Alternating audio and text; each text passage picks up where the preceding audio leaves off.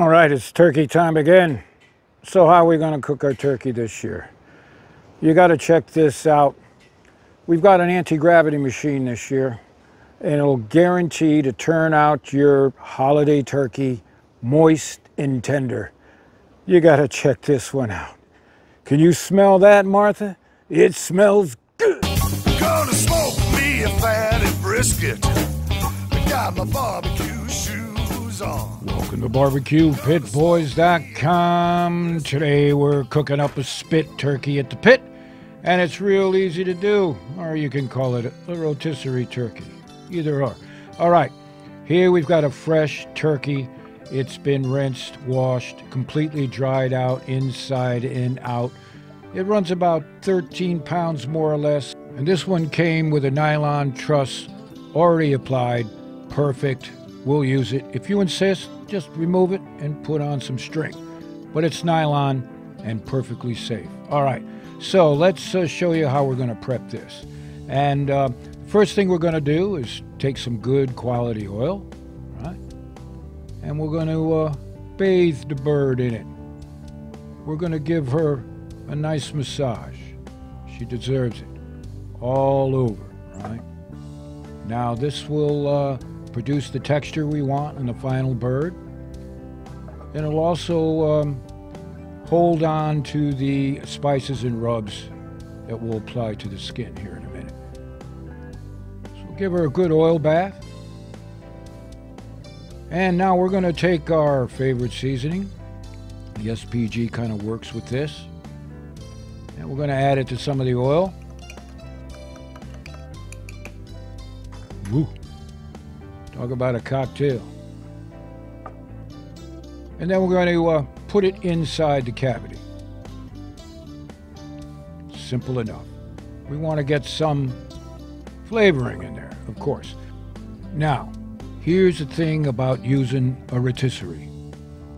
It's essentially an anti-gravity machine. Kind of like a Star Trek thing, right? And as you know, right, gravity, your moisture always heads downward and also toward the flame. And this is why these turkeys or big birds or chickens or whatever you get will dry out. The heat is pulling the moisture out of the bird. But when you're using these anti-gravity machines, right, the rotisserie, it's constantly spinning in a 360. The moisture has nowhere to go but stay where it is.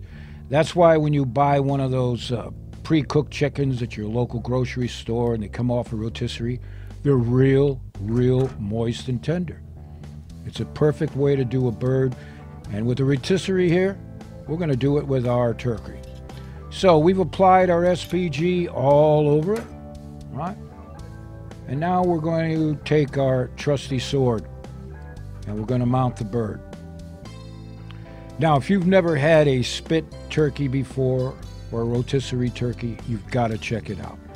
All those problems with that dried turkey every Thanksgiving or the holiday, we're gone. All right.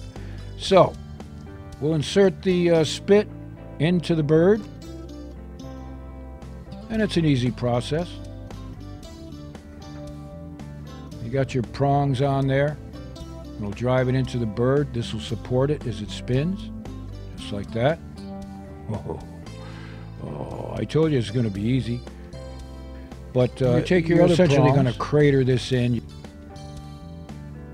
and you grab your bird with the prongs from the other side. Now, it depends what kind of prongs you're using. They're all different sizes. You get a good bite with it, and then tighten it up, and it's going to stay put. Simple.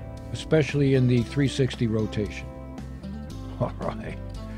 Oh, baby. She's looking good already. Simple. Now, since we've already using the nylon truss for the legs and tying the legs, we only need really one string or two to keep the wings together. We don't want them flopping around. We want them kind of close to the bird, and this way they'll cook evenly. And some of the best eaten off these birds, right, are the wings. All right, so just take some butcher's string like that, tie it on any way you can. We're taking the time to show you just because if you've never done this before, you want to check it out, right? So, give it a good tie. Perfect. We're in. Oh man, I'll tell you what. There's nothing like a spit turkey over the hot coals, right?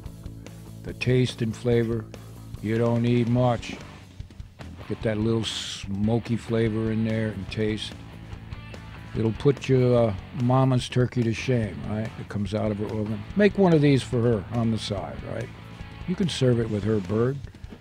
Although this bird is going to go a lot faster, trust me. All right, so we're going to mount it into the motor. Just like that. Got your power turned on. And we don't need this, so we'll trim it just a little bit. All right, put the cover on.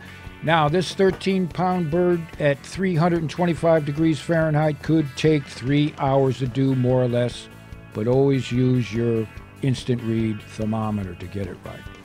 And of course, we're looking for an internal temperature of this bird at about 160 degrees according to the FDA. And then of course you let it rest and wrap it, and that'll add another 10 degrees. So you'll be serving at about 170.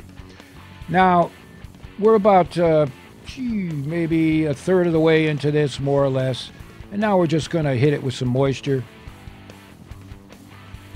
Man, it looks good, and you ought to smell it. It smells real good. All right, so bathe it with your favorite liquid. We're just going to use some beer, and we're going to do a trick here, right? We're going to wrap it in aluminum foil, and this will help also tenderize this bird. We want to cook it slow, evenly. Perfect. And we're going to do that for no more than an hour.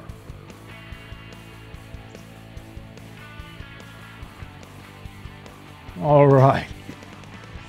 This bird is getting near done. So we're gonna pull off the foil, and we're gonna finish the cook.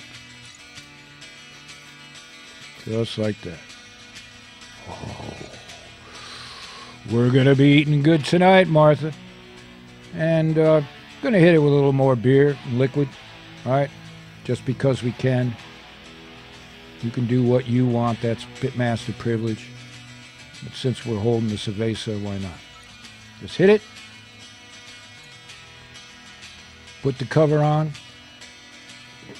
And again, we want about 160 degrees Fahrenheit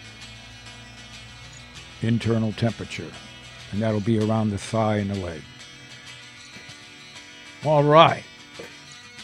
In the miracle of time, this anti-gravity turkey is done. Just take a look at that. There's only one more step. We're going to take this turkey off the grill because she's ready. Simple.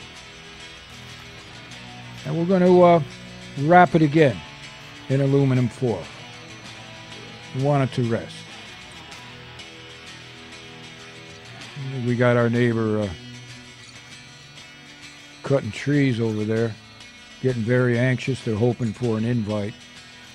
So we'll pull out the tongs. Simple. You can tell it's moist and tender. This turkey will be the best turkey you ever had around the Thanksgiving table, right? Or just for a Sunday meal. Just take a look at that. Oh, can you smell that? It smells good. So we're going to go ahead and wrap it now, and this is part of the process of getting these birds tender. And while it's waiting, maybe a half hour or so, more or less. You can even go longer. You don't need to serve turkey piping hot. It'll raise another 10 degrees, and we're after our goal of about 170 degrees Fahrenheit. All right. In the miracle of time again, we jump forward, You don't have to use your fast forward button there in front of you. We did it for you. We're going to pull this bird out of the foil.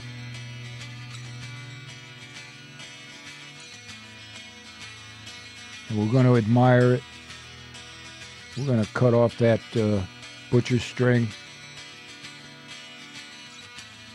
Oh, man. Are you kidding me? Remove that nylon truss. And we're going to cut it down. There's nothing fancy about this, unless you insist on it, unless you're a surgeon or something.